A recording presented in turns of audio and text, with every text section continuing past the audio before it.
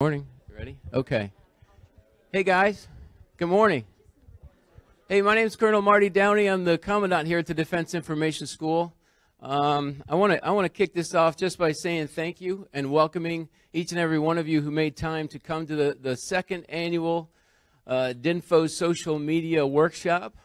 This is a special treat to see the faces, to see the momentum, to see the addition of organizations since last year. If you were here for last year, you'll remember us talking about the need to get after the social media practices across the Department of Defense and across the interagency as well. We had remarkable capacity out there. We had incredible innovation, creativity, things happening all over different parts of the Department of Defense. We also had lots of places where not very much was happening in social media, and recognizing the need to get after the training component. How are we preparing our men and women to engage in the social media sphere successfully so that their messages are getting through and that they're reaching the publics that they intend to reach? So what we did over this last year, and it's been a busy year, we at the Defense Information School have engaged in a series of lines of effort, if you will, to get after this training challenge. The number one effort that we've engaged in is inside the Defense Information Schoolhouse. We have brought our instructors and some members of our faculty as well through social media training courses to ensure that they're aware of current best practices, not just how to execute them, but how to teach them as well. We had to get our base in order, and we've done that. We've also dramatically increased, not just in the past year, but over the past 3 years or so, the content, the amount, the quality, and quantity of social media content in our 33 courses, both here and online. And most of you already know that the third leg is that we've added a social media manager's course online. That's the first time DoD has offered a social media manager's course online. We opened 500 seats. They're all filled. So congratulations to you guys across the DoD for stepping up and stepping into the training that you know is necessary behind successfully engaging in the social media sphere. So I'm very proud of this past year and the forward movement that we've made. Now, that said, we still suffer from gross disparity between unit to unit in terms of the capacity and the competence of the individuals who are using social media right now. That training challenge has not gone away. We've started to get after it, but there's lots and lots of work to continue to do. And of course, the profession itself continues to move forward by leaps and bounds. So there's a constant need to get after it. So what we've done to this social media workshop, based on your feedback from last year, is we've extended it a bit. We've added another day, and we've added breakout workshops so that the areas of specialization that you're interested in, you'll be able to attend and personally participate into and add your pieces. Second, we were streaming last year, but we've increased the amount of streaming that we've done. We know we have participants that are around the world. We have some that are going to be joining us in a few hours as the sun comes up around the world. And we're capturing all of our content, all of it online, where it will stay throughout the year so folks can continue to engage with it, and we'll be listening on social media. Now, the Defense Information School, as we go forward over this next year, is committing to additional input into the conversation about social media best practices across DoD. What you'll see in the coming months coming out of the Defense Information School and really coming out of our best practices and professionals around the world will be a venue where we're going to get better visibility on what products there are, what practices there are, and spread that conversation around the DoD and across the interagency. Not just during the workshop time frame, but during the course of the year. So I look forward to the schoolhouse engaging in that practice. We're working to make our schoolhouse a productive place for that conversation, where it's fruitful for the interagency and leaders across DoD to come to the schoolhouse, have the conversation, and know that what they've talked about is being shared and being discussed by others across DoD so that they can all benefit from the forward motion there. So before I go any further, listen, I just want to take 1 second. I want to recognize a couple of individuals. Behind the scenes, there's an awful lot of work that goes into pulling one of these things together. I just want to up front recognize two individuals. I want to recognize Lieutenant Colonel Kone Faulkner, if you're here. Are you here? Where are you, Colonel Faulkner? Okay, right there. Who's done tremendous work to pull this thing together. He started this thing off last year. He was at the spearhead of pulling the course together. He's done tremendous work here, and I want to thank you, Colonel Faulkner. And I also want to thank Tech Sergeant Sakura. Jamie, are you here? Jamie, right over there. Okay, those two individuals, amongst a host of others, but those two have really been at the absolute spearhead of pulling this thing together. So well done. Thank you. Remarkable work. So thanks for all that you've put into it. The social media sphere has been the wellspring, if you will, of a tremendous amount of innovation and creation for the Department of Defense. And there has been a consistent policy practice gap between what's actually happening on the ground and the policy that's managing, or I put that in quotes, managing what's happening on the ground. We recognize that gap, and that's part of what this social media workshop is about, and that's part of what that conversation is about, is to begin to narrow the gap between what's happening and how we're managing that. You've seen examples of greatness and creativity, but you've also seen areas where we can run into challenges where that creativity and innovation can get us into some trouble. So we've got to balance the need for security, balance the need for professional communication against those innovative and creative ideas that keep our publics engaged. And so that's a big part of what happens here in that workshop. What I'd like to do is transition a second and tell you that one of the key sources of innovation and creativity for social media, one of the organizations that has been a consistent leader in that is the Defense Media Activity. And that's our higher headquarters right across the street. At the Defense Media Activity over this past year, for those who don't know it, they've stood up a social media operations center there. That's the first time they've had anything like that. And in that social media operations center, they have a remarkable, powerful set of software and remarkable team of professionals that are managing and monitoring and engaging in social media conversations around the world in more powerful, more effective ways than I've ever seen so far. And I'm extremely excited about the potential that they have there, the potential to tap into the capabilities that we have both in industry and academia, feeding into those best practices that are forward here at the Defense Media Activity. And none of that would be possible without some risk-taking, bold leadership. You got to have leaders that are willing to step forward and constantly challenge themselves to say, are we doing what is currently the best practice? Are we executing and exemplifying the things that we're trying to encourage in the people across the community? And the answer is yes at the Defense Media Activity. And the leadership there, what I want to highlight and introduce is Director Mr. Ray Shepard, who can tell you a little bit more about what they're doing over there and how they're taking that lead. Thanks for the opportunity to be able to talk to you, and more importantly, thank you for being here. As I look around, I think it's one of the interesting things in a walk in the room is I'd like you all to just take a look around. A lot of empty chairs, right? Now, if we could take those same empty chairs and fill them in with all the people who are watching this virtually, part of the social thing we have now, all the room would be full. The room would be full. That's a significant thing to take into consideration because as you get into social media, you quickly understand that your sphere of getting things out is global. And there's always somebody interested in your conversation. Just got to get them there, first of all. Now, I'm actually using my phone for little notes here, but let me just address one other thing. If you remember the old days in this business, some of you may not have been around during then. You were always in social media.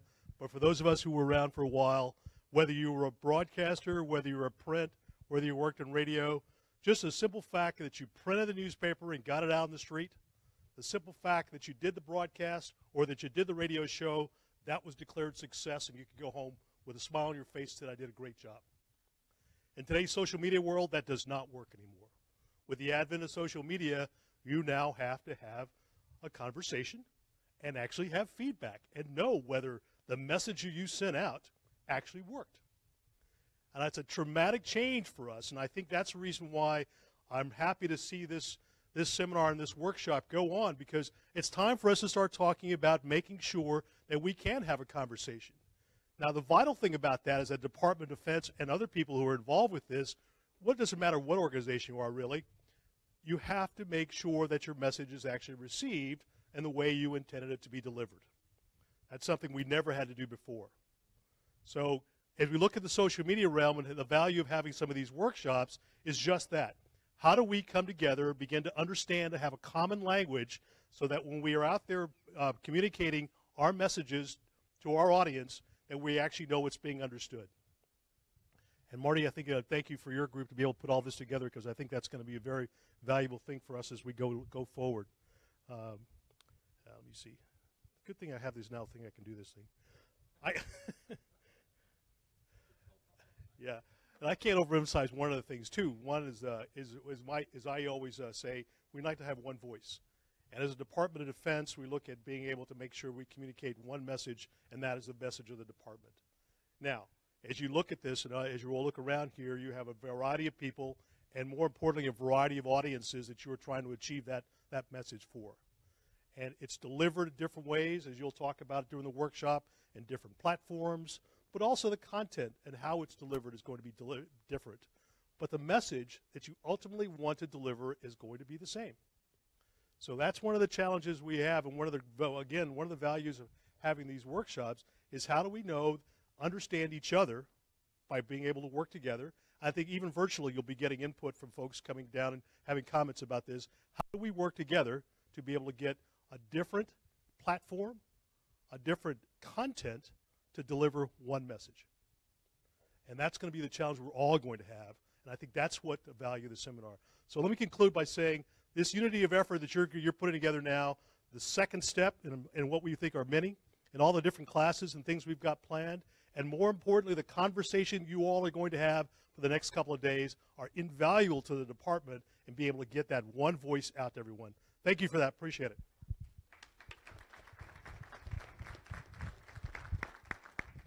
Thank you very much, sir. So being here at the Defense Information School, it is an honor to be able to focus on all of you all. What do you all really need for training? And as the director identified, this opportunity to bring you all in a room to talk about what we all identify are the best practices and what we should be pushing out is a unique thing that I'm glad that you're all supporting. In the room right now, we have almost 70. Online, virtually, we have upwards of almost 140 people right now participating virtually. I just want to remind everybody in the room, the Wi-Fi is open, and as well, please use the hashtags and the locations that we have located both in your programs and on the wall. Yes, we started focusing on updating the training a little over, well, almost 2 years ago now. And at that point, we'd identified that, yes, we were lacking. But again, everybody in this room was part of that conversation, and we put on last year's workshop. And this presentation is just to talk about what we've done in between that time and where we are now. So, you gotta give me the next slide, please.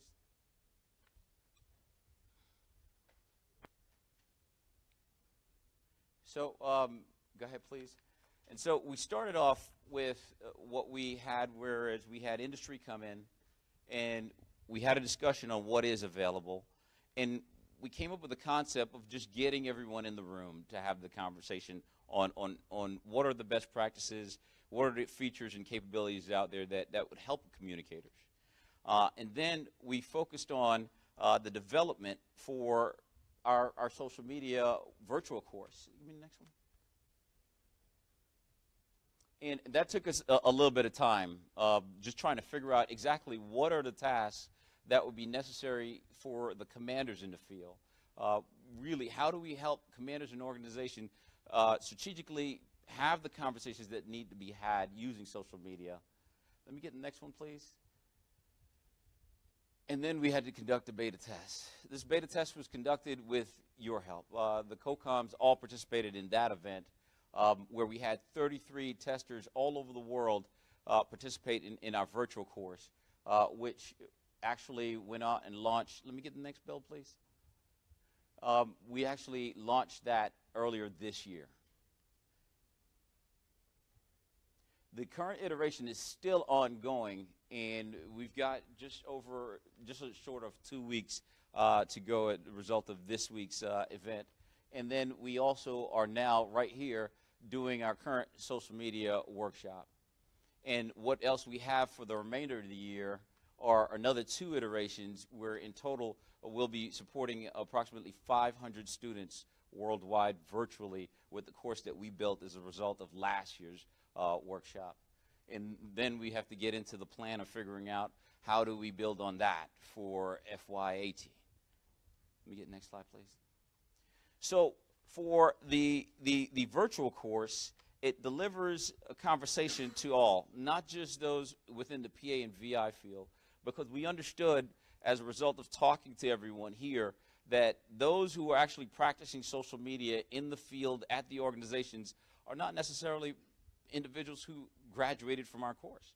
And so it starts with that basic conversation of a social media overview, a communications plan, and a review specific to us, DoD regulations, policies, and guidelines, policies and procedures, social media strategies and analytics, as well as writing specifically for social media. Also, there's a conversation, and we're hitting mood lighting now. But we can continue. Also, there's a piece on crisis communication, and as well a wrap-up with emerging social media trends and capabilities. Let me get the next one, please. So currently for our course curriculum, we have 32 courses in-house, some of which are maintenance courses and do not touch on social media at all. But we've identified for the 22 courses that we have, all are considerate of social media.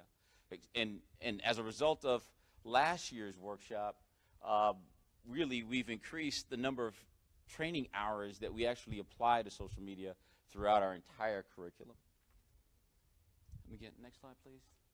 So last year, whenever we conducted the workshop, we had this aggressive focus to bring this opportunity for experts from industry, academia into one place, as I said, to talk about what the community worldwide should be focused on. And as well, our focus for the workshop is that contents were made available virtually, and they're still out there that people are still accessing, to be reviewed and standardized, and we incorporated throughout our curriculum. And as well, a lot of that was the basics for our virtual course.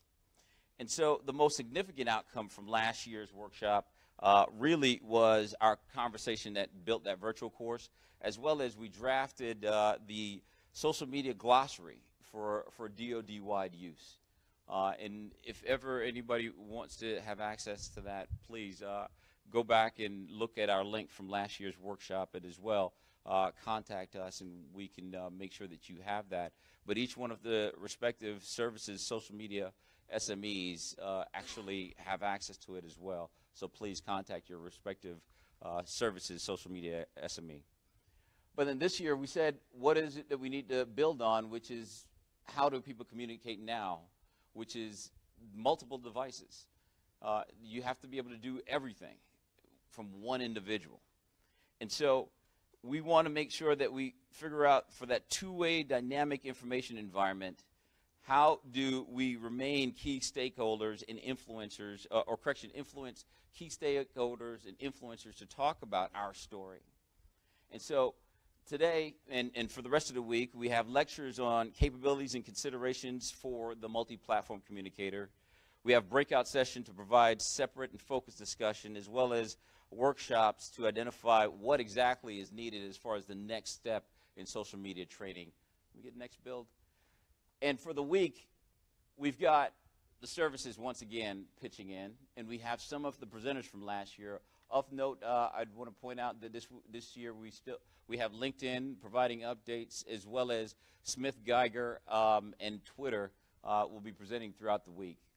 But also for academia, we've got presentations later on from Syracuse University, we've got Georgetown University, and then for our DOD, throughout the government, we have the Department of Interior, State Department, and as well, just keep building them all, please. Stop right there. And so this is just a few that I'm naming now for the remainder of the week, but as well, who's also here in the room are different agencies that are not listed in your agenda. So I ask you that during the breakout session, please take advantage of that time to mill and network with each other. And those of you who are online, if there is a need to contact any of these agencies, please send those notes, and we will forward them to the respective subject matter experts that are here that are representing all this on the agenda. Let me next one. So at this point, we've just started our presentation, and I honestly am hoping there are very few questions. We can really get into some deep questions at the end of the presentation, but if there are any questions right up front, please let me know. As we wait for some questions, let me talk about just a few things. For those who are physically in the building, outside next to each one of the latrines, there are diagrams that identify each one of the major exits that come in and out of here. I think most came through our front door. And there are side doors just right outside the glass windows as you exit into the hallway here. But in the back of each one of the hallways, there are staircases, and along with each one of the staircases, there are exits. In the event of an emergency, if an alarm goes off for any reason, our rally point, or the place that we all link up with in case of fire or any kind of emergency, from this end of the building is the back of the far parking lot. And I'd ask that everybody just expeditiously just go that way. I understand that you might have stuffs, but we ask everybody to leave out immediately to the back. Again, the Wi-Fi is open. Please use that to be a part of the conversation that's being had right now virtually on what we're presenting today. At this point, we will break. Yes. Good morning. Mary. I always thought I spoke loudly enough to not need this. I'm Mary O'Shea. I'm the provost here at the Defense Information School. One of the key responsibilities of my office is to partner in outreach, especially with other federal agencies. I'd also like to introduce you to my Director of Outreach, Miss Rennie Thornton, who is, if you'll just give a wave, Miss Thornton. The reason why I'm introducing myself is because I know that there are a lot of other agencies represented in the room, and there's a lot of faces I don't recognize, and I would like to make contact with you, either myself personally or Miss Thornton. So I would ask in any of the breakout sessions throughout the week, come find me. I'll certainly be trying to make as many contacts as I can, exchange information, because there's a lot that DINFOS, there's a lot of good happening out there across the federal government. And we want to make sure that we're having the conversations with the people who are making those good things happen and bringing those into our schoolhouse for our students to learn from. Okay. Being the first day, we've just got to stop and reset. Our first presenter today is Mr. Kelly. We talked about having the Social Media Operations Center presentation from DMA. And so we'll break, and everyone will be back in for that first session starting at 9:15. Thank you very much.